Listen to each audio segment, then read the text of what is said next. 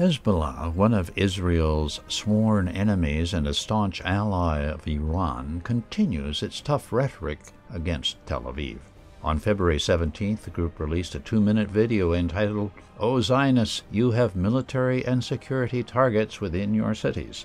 The footage contained a threat to strike 10 Israel Defense Forces or IDF targets throughout Israeli cities. Hezbollah Secretary General Hassan Nasrallah was shown warning Aviv Kochavi, Chief of General Staff of the IDF, with total war. The Hezbollah video, warning of war if the IDF chose to initiate it, came in response to large-scale drills that the IDF held in recent weeks.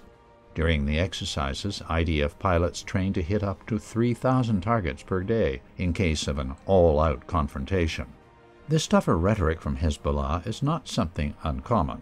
What makes it significant is that the movement can afford to make it even tougher due to the Biden administration formally being less supportive of Israel. On February 18th, U.S. President Joe Biden told Iran that it was ready to take part in EU-sponsored talks to restore the Iran nuclear deal. This seems as a large concession and causes a sense of urgency in Israel. For the first time since he entered office, Biden accepted a phone call from Israeli Prime Minister Benjamin Netanyahu. In the conversation, Biden affirmed the U.S. commitment to Israel's security and mutual defense cooperation.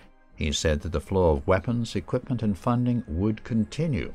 It all appeared very hollow and according to script. Similar to what U.S. President Barack Obama did, Biden promised to increase Israeli military aid, but that also means it will not get any more tangible support.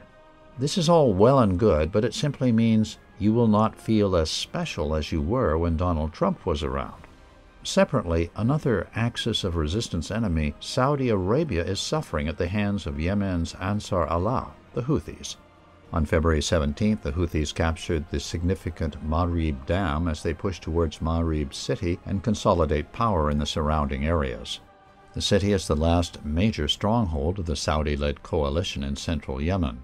If it falls, which seems quite plausible, the Houthis will have even more opportunities to push into southern Saudi Arabia.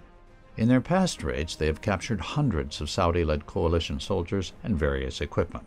February 2021 seems to be the month of the axis of resistance, with Iran's campaign of non-compliance with the nuclear deal yielding fruit.